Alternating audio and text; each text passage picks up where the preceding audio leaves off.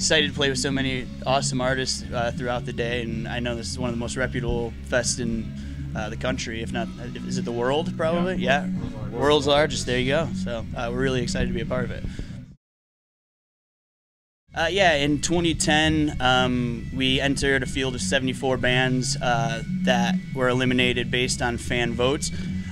So we got really present in like the social media and got everybody on board. Fortunately, it got narrowed down to, I think it was like 10, and then 5, and then 2.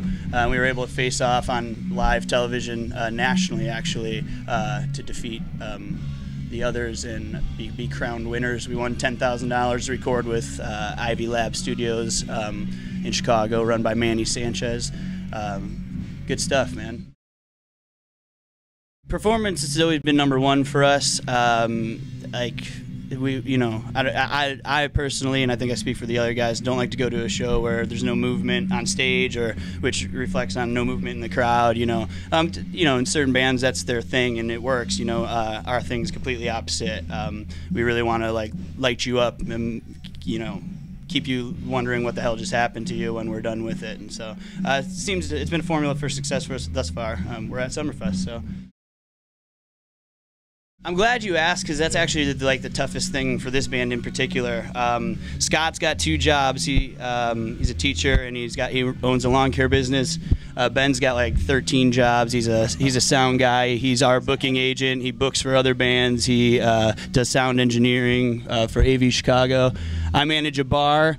Billy's a firefighter, and Chris is a traveling producer. So he's out of town like literally.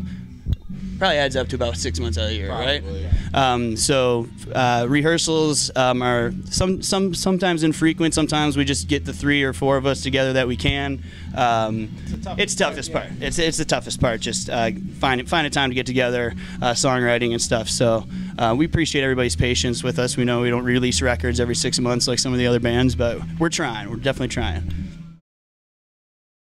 Well, Ben, I think, bleeds the Midwest like blue collar thing more than anybody, as described in his day of work. Yeah, I mean, there's something about being in the Midwest. I've been in a band in the West Coast. I mean, I wouldn't say they're any less driven, but yeah, I mean, there's something about playing in the Midwest, and there's cities closer to each other, so you're more easily to be able to hit the road and not break the bank every time. So it has its advantages, I'd say, geographically. Plus, at the end of the world, we're next to the biggest freshwater lake in the world, so we're all right.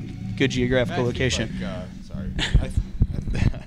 I think that a lot of the Midwest stuff too is. A lot of people walk into music around here with like more crossed arms. I think the market's a little tougher to impress people. Definitely out like on the other coast. I think like there's definitely more bands, but I feel like people try. I feel like they definitely accept new music more.